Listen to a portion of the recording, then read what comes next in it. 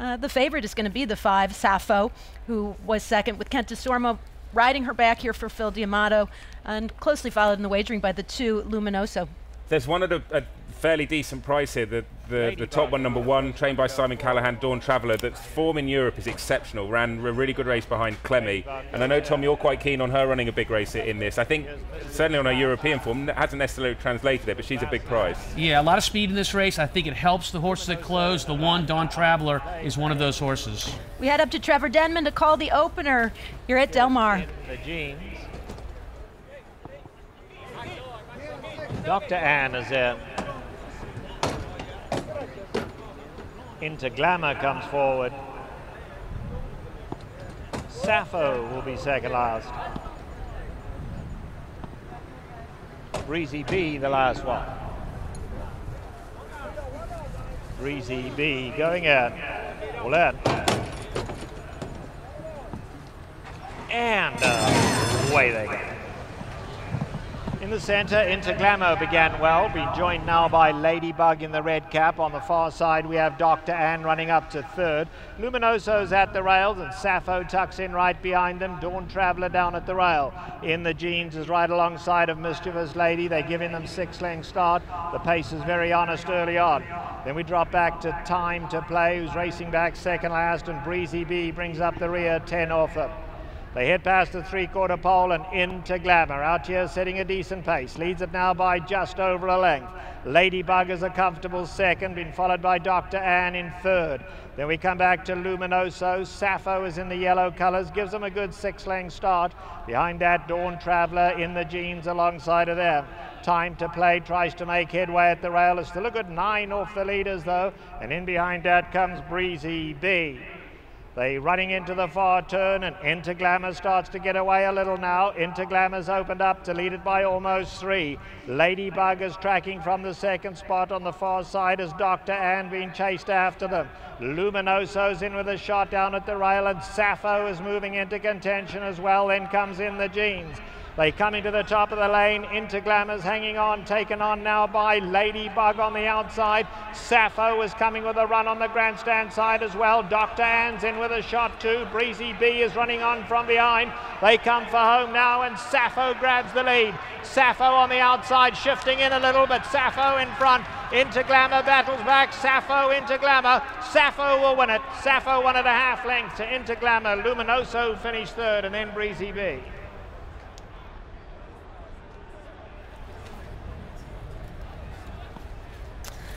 Sappho gets the fire first under Kent DeSormo to get the victory here with a lot of happy bettors as this one going off favored by post time. 5, 4, 2, 10 unofficially, and pretty predictable so far as the race unfolding. Yeah, DeSormo chose to ride the 5 over the 10 horse Breezy Bee, who he rode both of these last time. It looks like he made the right choice.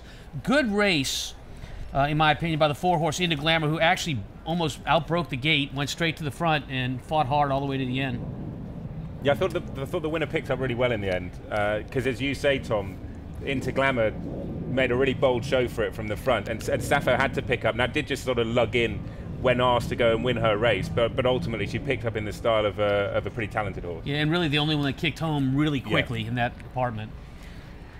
Again, the unofficial winner is the 5, Sappho, the Irish-bred filly by Teofilo, ridden by Kent DeSormo for Phil D'Amato. 5, 4, 2, 10 unofficially. And I don't know that we learn necessarily very much applicable to the racing tomorrow, given the difference in the quality of the competition, but you could make a case for it being a pretty even turf course so far as running styles are concerned, with the horse closing well to win as expected, but a pace setter who had a pretty easy time of it hanging in there gamely. Yeah, you know, from a trainer standpoint, the one thing, Ollie, that I noticed about the race was that the turf is very firm. I didn't see a lot of kickback from underneath in the ground. We actually had a little bit of rain here this week, so look for a firm turf. You would think at first blush that maybe that doesn't favor some Europeans, but there are some Europeans that like it firm that are over here for this race. Yeah, Highland Reel and Queen's Trust would be 2 horses that instantly spring to mind as regards to horses that will really relish the quick ground. out there. I don't know how much you can read into that race because Into Glamour seemingly got the fractions pretty accurate in front, and Sappho was just the best horse able to pick them up, and horses in behind, as you mentioned, Tom, struggled to really get into it other than the winner. So I don't think that race is a perfect example of how the track's going to ride, but what we do know, as Tom says, is it's quick, and 2 horses from Europe to keep an eye on moving forward over the next few days, Queen's Trust and Highland Reel for sure. That's good information. And with William Buick in his first ride here at Del Mar, getting he actually had a bit of a howler, to be honest.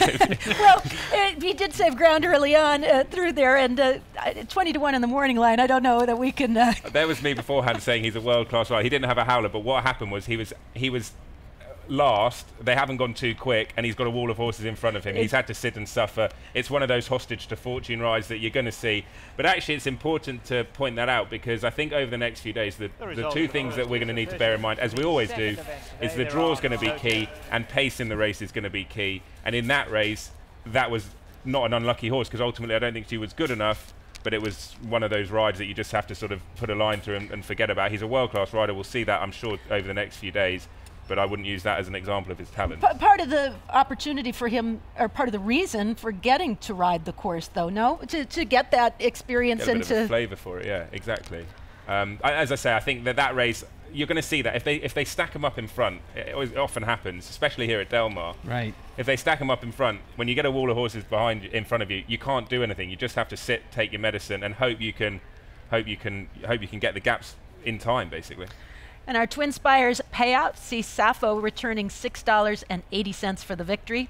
Into Glamour, $7.20 to place, and Luminoso rounding out the top 3, the exotics as well. Pretty much where you would think they would be given the formful nature of the race.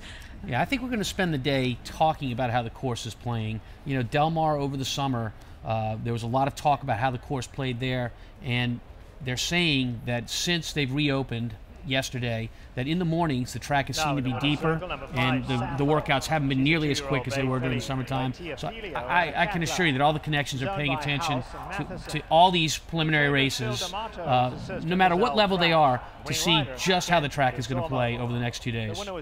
Cantus Armo off to a winning start. We'll let you cash your tickets, regroup, and be back in a little bit to set the stage for the second at Del Mar coming up in about 20 minutes.